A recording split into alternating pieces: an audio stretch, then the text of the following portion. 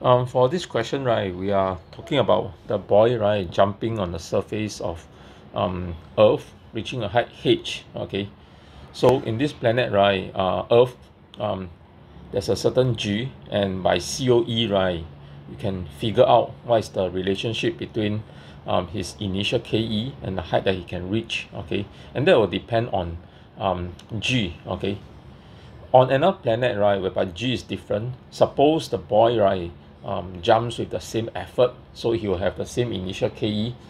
So with a different g, right, how high can he reach, okay, on this new planet? We are given some information about the radius and the density of the new planet.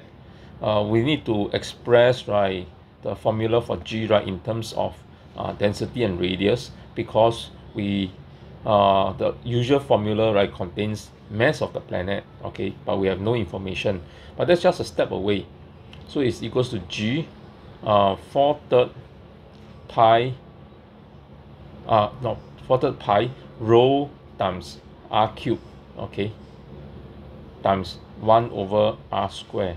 Turns out, right, that g is equals to 4/3 pi times g, okay, these are all the constants, times rho and r. So g is actually proportional to rho and r, okay, the product of. Now, right, going on to solve using COE. So we see, right, that the loss in KE equals to the gain in GPE. Yeah, so the loss in K is equals to the same amount, so the same half mv square.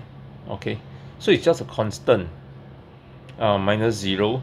The other side, right, will be mg h. Yeah, so we know, right, from this that the h, right, is proportional to 1 over g. Okay, because on the left hand side, right, the initial k is just a constant. So with that, right, you know, hence h is proportional to 1 over rho times 1 over r. Thus, right, the h prime over the original h will be equals to r over r prime times rho over rho prime.